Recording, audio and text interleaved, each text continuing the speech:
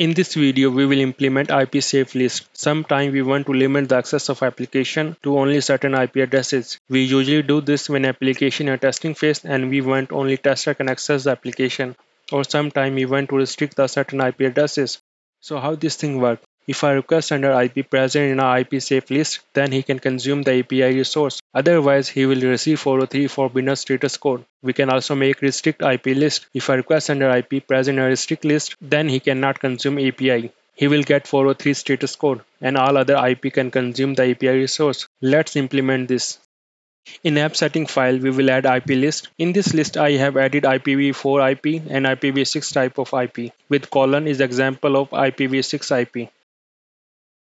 I will inject configuration service because we need to access IP list from app setting file.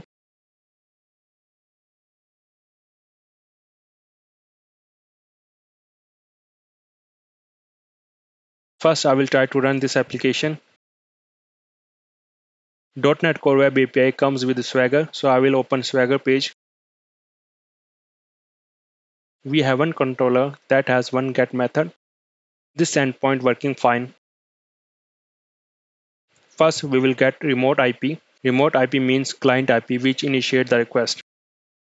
HTTP context.connection.remote IP addresses will have the client IP. Remote IP can be null. Don't forget to add null check. If a remote IP is null, then return IP null error. Next, we will check IPv4 is mapped to IPv6 IP. If yes, then we will map to IPv4 IP.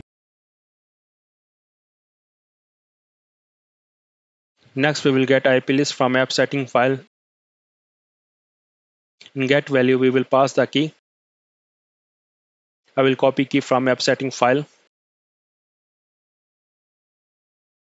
Split by semicolon.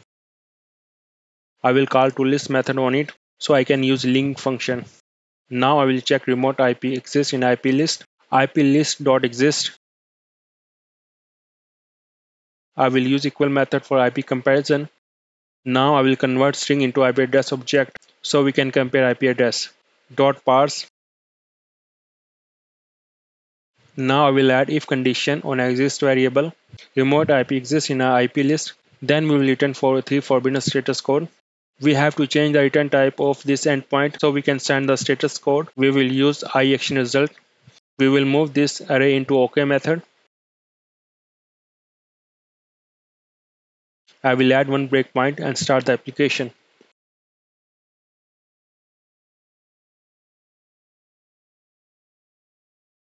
Send API request, it will stop on a breakpoint. You can see remote IP, which is ::1.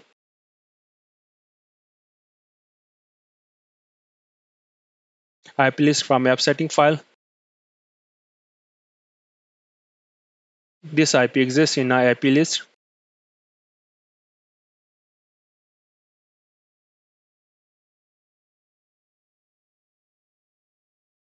You can see 403 error.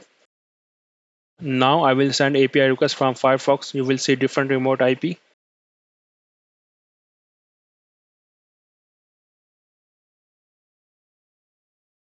Now we have this IP 127.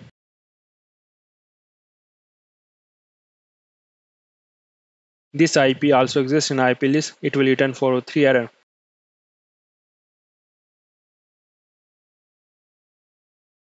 Now I will remove one IP from app setting file. I will remove ::1. Restart the application. Send API request from Chrome. Remote IP is 1. This IP is not present in the list. Exist is false.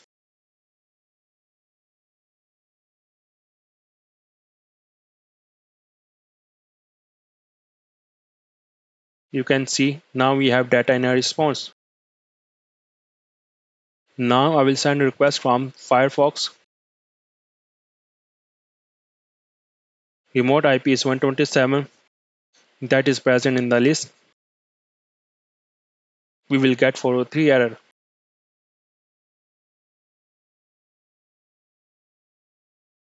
I have sent request from Firefox. You can see 403 error on Firefox. This solution has one issue. If we want to implement this solution on other endpoints, we have to copy paste this piece of code in every endpoint in which we want to implement. We have a solution for this issue. We can use action filter attribute. Now we will create action filter. I will create folder for filter, folder name filter. I will move this folder to root directory. In this folder, I will create class, IP checker filter, namespace of filter, filter name, IP checker filter, filter constructor. We will access value from app setting file. We need to inject configuration service.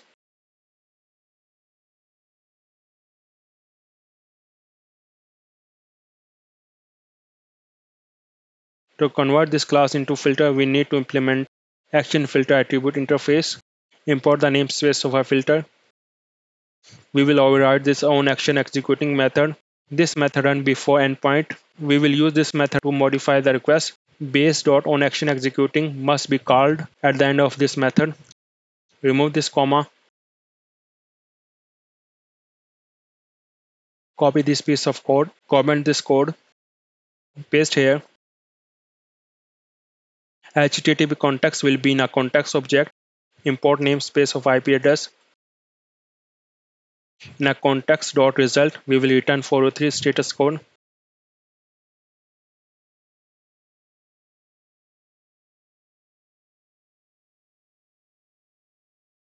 Now we will register this filter in our program file.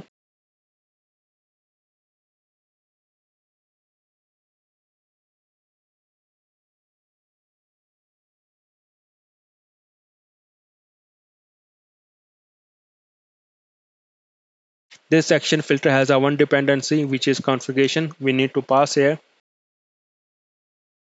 We can use this action filter on any endpoints. This is a service filter that has one dependency. We have to use like this. I will add a breakpoint in a filter and start the application.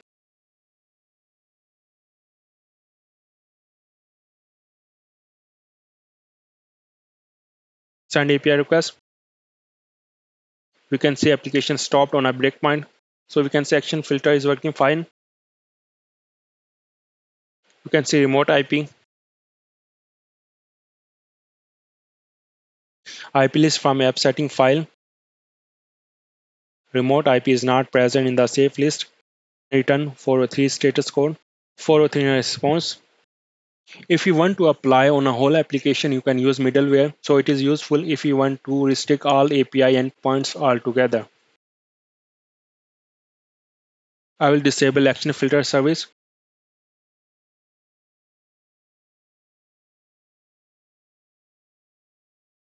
Create folder for middleware.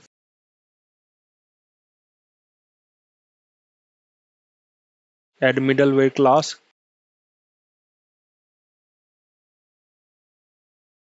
I will paste skeleton code of our middleware in a middleware class. We will use invoke method for IP logic. In a middleware, you can specify on which method you want to check IP. In middleware, we will get IP list from app setting file in a constructor. Add breakpoint here. Now I will register this middleware class in a program file. I will pass dependency, which is configuration service. Start the application. We will test the middleware. Execute.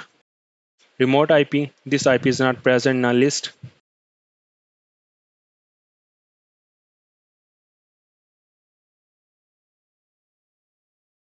403 in a response. So middleware is working fine. Thank you for watching my video.